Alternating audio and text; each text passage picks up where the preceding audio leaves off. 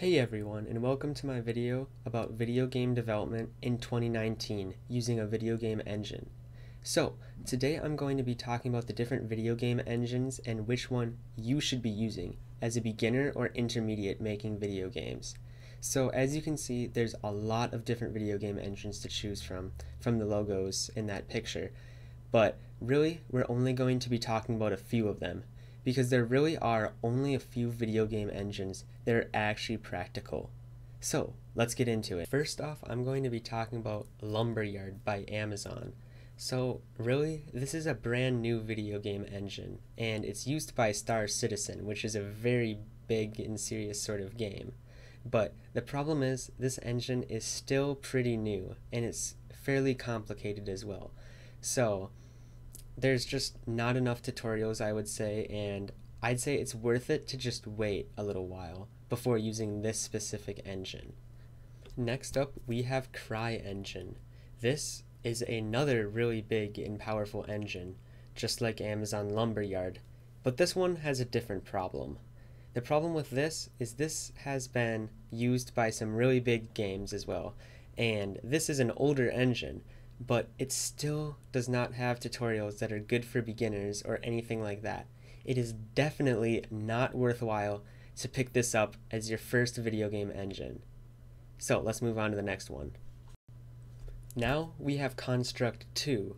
This is a primarily 2D based video game engine, and this one also has a problem as well. The problem with this video game engine is that it's not really coding, it's more of drag and drop, which is kind of a problem because as a video game developer, I truly believe you should just start learning how to program right away. It might be a little bit more difficult with a steeper learning curve, but you'll learn a lot quickly and you'll be up to speed with everything you should know for getting possibly even your first job in the industry. And next we have GameMaker Studio 2. There's actually many different versions of this engine, such as the free version, the $40 version, and the $100 version. What I really like about this is it's not really like a monthly fee or anything like that, like some other engines are using. It's actually just a one-time payment, and then you're set. Well, for most of the versions. But it's really important that you're able to start with a free version for this, and you're able to make your first game, but you're not actually able to release it. But for $40, you can go ahead and release it on desktop. So this engine is really easy to get started with. It uses GML programming language, which you can see right there, and you can actually see that it's an incredibly simple programming language, and it makes it super easy to get started. In fact, it's the programming language I started using originally, back when I first learned how to program, and I'm really thankful that GameMaker exists for that. So what can you actually make with GameMaker Studio 2 though? Well, you can see in the video I'm showing Hyper Light Drifter, and this is one of the most popular games made with GameMaker Studio. If it was made with GameMaker Studio 1 or 2, I don't know, but the two of them are basically the same. It's just the second one has way more features. But other games that were made with GameMaker Studio include Spelunky and Hotline Miami. So some pretty big and popular titles over the years have been made with GameMaker Studio. So I say you're definitely not limited when it comes to a single player 2D video game. And that's really where GameMaker Studio stands out. If you just want to get started and get started as quick as you can, you don't care about multiplayer, you don't care about making a 3D game, you don't want some huge project, which you shouldn't on your first video game, but GameMaker Studio is therefore a great option for your first sort of simple 2D game that you want to create. And yeah, it has everything you could want for 2D. So now let's take a look at Godot. This is actually an open source video game engine, meaning that anyone can just download it and actually make edits to the engine itself. It's not necessarily run by, say, a standard company. Like, for example, GameMaker Studio is run by Yo-Yo Games, so they actually own the engine. With this, anyone can just download the engine and make actual changes to the engine itself. And that also comes with the fact that it's completely free. You can use Godot and make any game you want with it.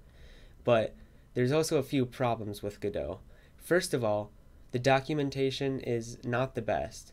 So if you were to use GameMaker Studio and you didn't understand how to do something, chances are it's pretty easy to figure out how to fix your issue or how to find out how to do exactly what you want to do, because it's run by a standard company that has good documentation for everything in the engine. And also there's plenty of YouTube videos available.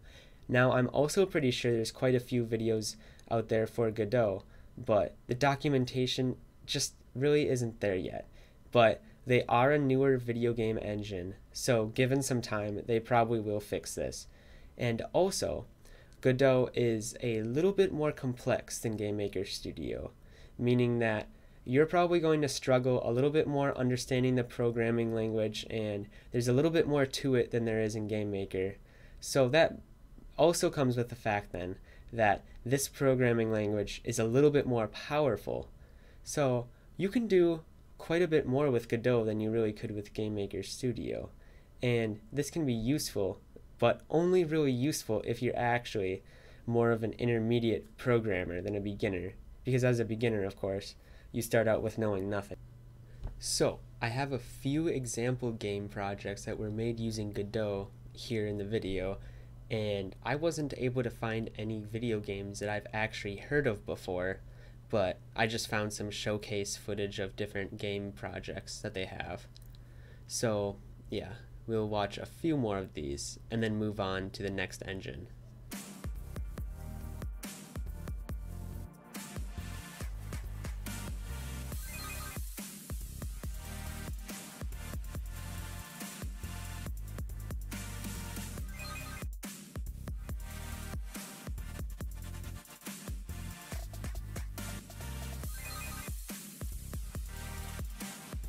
And next up we have Unreal Engine 4.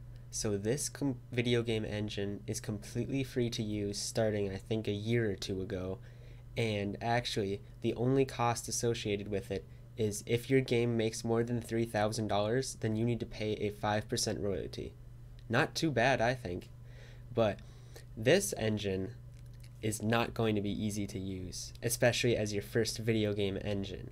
Now if you're intermediate or advanced, you can handle it, but this engine uses C++ for its programming, which is a very old language that's very difficult to use, but also very, very powerful. So yeah, it's got so many tools at its disposal, this engine in general I mean, and there's so many features. It's been built for, I believe, around 20 years, and some really big games have been made in it, which we're going to take a look at real quick. So one of my favorite video game series of all time, the Borderlands series, was actually made using Unreal Engine, and it is being made using Unreal Engine because they have Borderlands 3 coming out eventually. So I really love this game, and it's a very popular game that was made with Unreal Engine, including some other games too, so we're going to take a quick look at that. And also, Fortnite was created in Unreal Engine. And now we are going to look at Unity, the final game engine that we're going to look at. So this is my personal favorite game engine, and it's actually free for almost anything. There's a few features that you're going to need to pay for, and that'll be $25 a month or $125 a month, I believe, which is quite pricey.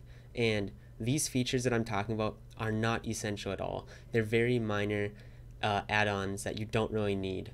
So chances are you'll just be able to stick with the free version, and unless your game is making more than, I believe, 100,000, you don't need to worry. So it uses C# as its programming language, which is similar to C++, but it's actually somewhat similar to Java as well. So, or it's as difficult as Java, I would say. So C# is not the hardest programming language to learn, unlike C++, and C# is a little bit less efficient than C++ is, but it's still an incredibly good language. So there's also a little bit of scripting language in Unity.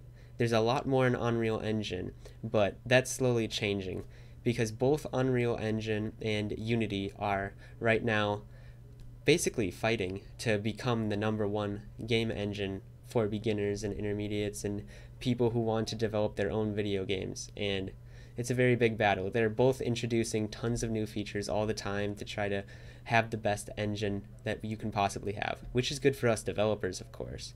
So, yeah, this engine is pretty powerful, and as a beginner, I'd say there's no difference between choosing Unreal Engine and Unity, except the fact that Unity is going to be easier for you.